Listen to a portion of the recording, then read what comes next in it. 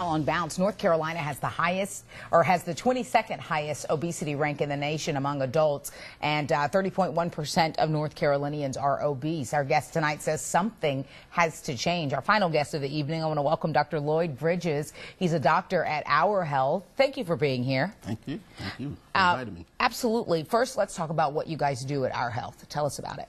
Okay. Our Health is an independent provider of employer-sponsored health maintenance services.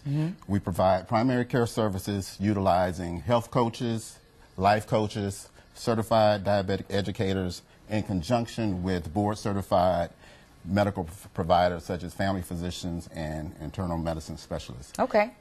Let's talk about the statistics, because this is very alarming. You have to wonder how we got to being ranked 22nd in the nation for obesity. Right, certainly. It's very alarming. We know that nutrition plays a major role in reducing our risk factors for obesity, as well as other chronic medical conditions such as diabetes, hypertension, high cholesterol, heart disease, and strokes. And obesity is definitely a trigger for all of those.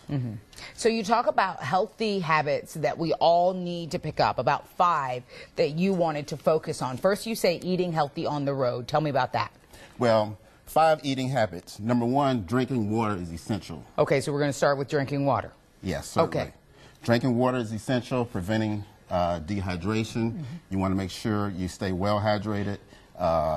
Number 2, you want to refrain from drinking sodas or sugary beverages.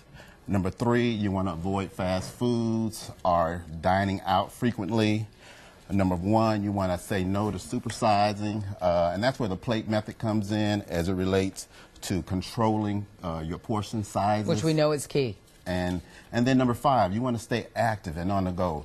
You want to make sure that you demand more from your body so that it can reward you with a longer, healthier life. And let's talk a little bit more about the My Plate that you mentioned. Certainly, certainly.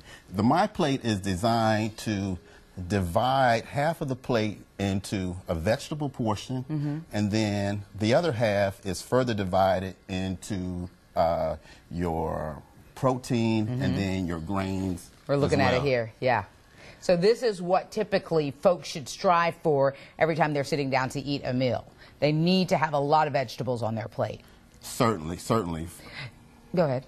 Vegetables contain a lot of phytonutrients as well as antioxidants, and these do a lot in terms of revitalizing, restoring, and regenerating our body on a daily basis. I'm very passionate about health and fitness and lifestyle, and I made significant changes through, cutting out added and processed sugars. And one thing that I always hear from people is, "Oh, I'm a picky eater. I don't know if I can do this."